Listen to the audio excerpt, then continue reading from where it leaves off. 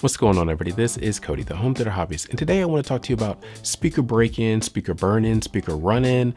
Basically, it's conditioning your speakers so that they sound their best after you spend a little bit of time conditioning them. Now, this is actually kind of a controversial topic on the internet and forums. People argue whether it's worth doing or not doing, if it has any benefits. And honestly, I kind of fall on the side of there are benefits. But before I tell you why I think there are benefits, let me explain what speaker break-in is. Basically, you have a speaker and it's made of mechanical components. And there's a few mechanical components that are a little bit more rigid coming out of the manufacturer than some of the others. That includes the surround, which I have here, this little surround that holds in the cone. And then down here on the bottom, there's also a little what's known as a spider. That's also a bit more rigid. And both of these flex as they move in and out.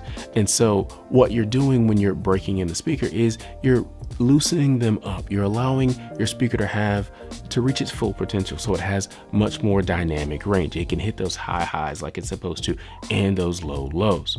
Now, as I said earlier, a lot of people don't believe that it's real.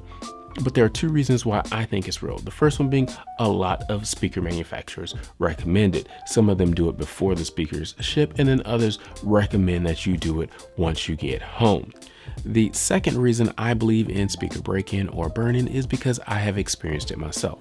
Since I test a lot of speakers, I always go ahead and I break them in. Well, there's been a couple of pairs of speakers, not all of them, but just a couple of pairs of speakers that I set them up, did everything I needed to do, and then I started the break-in process. And whenever I do this, I typically will turn them on and then I'll let them play for 5, 6, 7 hours, 10 hours, whatever, and I leave the room, shut them off, come back, do that a few times until the break-in process is over.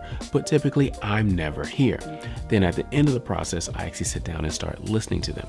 Well, there's a couple pairs of speakers, like I said, that I listened to at the end of the break-in process, and they did sound different. They were fuller, they didn't sound as harsh. It was just a better sound than when I initially listened to them when I started the sounds playing. So that's how I know that it actually does work. It's because I've actually experienced it. And again, I've tried a lot of speakers and it doesn't always work. I don't listen to them and say, oh man, that just, whoo, but it has happened a couple times for me. So two reasons why I recommend speaker break-in is one, the manufacturers do it and recommend it, and in my own experience. So let's go ahead, let's move on and talk about tips and tricks. The first tip I've already alluded to, and that is you need to break out the user manual for your speakers or subwoofer, or go to the manufacturer's website and see what they recommend for break-in for their speakers. It might be 10 hours, it might be 30 hours, it might be 50 hours, but go ahead, break them in, then judge how the speakers sound, because initially they may not sound as good, but it may get better after the break-in period. So you definitely want to do that. The second tip is all about content. Whatever media that you're using, whether it be music or movies, you want to make sure it has nice, decent dynamic range. And what I mean by that is you want it to have high highs and low lows, because again, you want to work this driver system in and out as much as possible. So, do different types of music, do different types of movies, but you want to make sure that you're working the bass end, the mid-range, and the treble through various frequencies as you test your speakers. And that brings me to my next point, volume. You want to make sure you have an adequate volume set for your speakers. It doesn't have to be set at 10, but I'd set it at, let's say 7 or 8.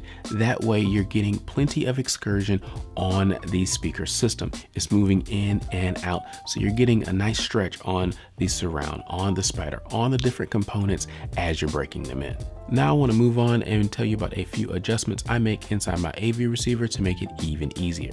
Now, the first thing I do is I do go ahead and I run my auto calibration software. That way I have all the right levels, I know the phase is adjusted, all of those things are done for the speakers.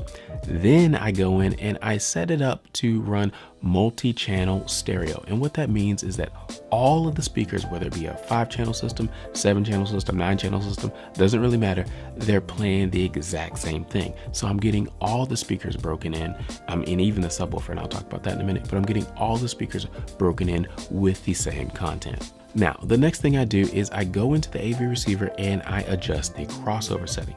If I am breaking in speakers, then I bring the crossover setting. I set it at, let's say 60 or 40 Hertz, and that just sends even more bass signals to the speakers.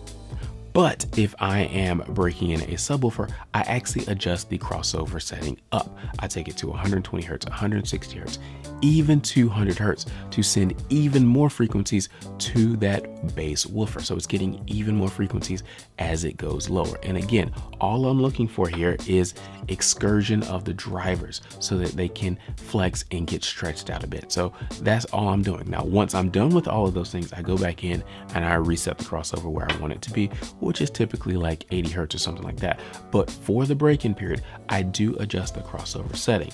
So speakers, I go low, and if I'm breaking in a subwoofer, I go high. And if I have both, then I kind of try to vary it, you know, whatever, or maybe I'll just set it at 80 Hertz or 100 Hertz or something like that. But you get the idea here. So that's what I do when I am trying to break in my speakers and subwoofer. Hopefully you enjoyed this video. If you did, please give us a like and hit that subscribe button. If you have some tips or tricks that you'd like to share, drop them in the comment section below. Also, don't forget to support us on Patreon and use those links to buy all your gear because it does help support the channel. I would greatly appreciate it. Thank you for watching. We'll talk to you next time.